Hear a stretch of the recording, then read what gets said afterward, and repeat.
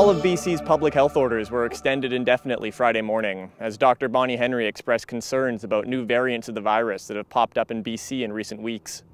The order restricting all indoor social gatherings was set to expire Friday, and while transmission of the virus has been decreasing in BC, Dr. Henry said British Columbians need to stay on track through February. We are in a place of a little bit of more uncertainty, and that we need to buy some time to understand if this positive things that we're seeing are going to allow us to increase some of the or take away some of the restrictions we have in place now and be able to do that safely.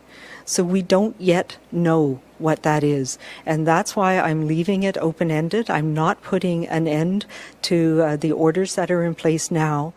She noted both the UK and South African variants have now been identified in BC, and we don't yet know what that means for the future. And if we start to see, I hope we won't, we start to see one of these variants take off, then all bets are off, and we may need to actually increase some of the restrictions that we have in place. I don't want to go there, but right now we need to buy that time to understand, to stay the course, so we can, part of getting immunization going again is really important to protect those who are most at risk, and that gives us a bit of buffer. But with the supply of vaccine from the federal government slowing in past weeks, it's delayed the rollout of the vaccine to many of BC's most vulnerable by at least 2 weeks. We were hoping mid-February, but the vaccine has not arrived, as you know, for this last 2 weeks. And even next week, it's going to be reduced from what we expected. And we are putting in place, so it's more the 1st of March, people who are 80 and above in the community. And while there's many variables, Dr. Henry said she hopes to begin loosening restrictions by the end of February.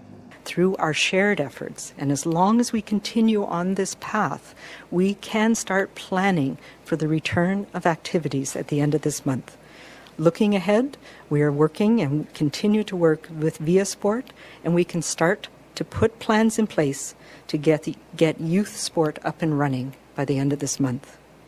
We can start with faith services to prepare to resume services with full plans in place to ensure everyone is safe. And all of us can start to resume some of those important social interactions in a moderate way, those connections that have been missing. So by the end of the month, once again, we can look to having our Safe Six, our bubble, again. For Castanet News here in Kelowna, I'm Nick Johansson.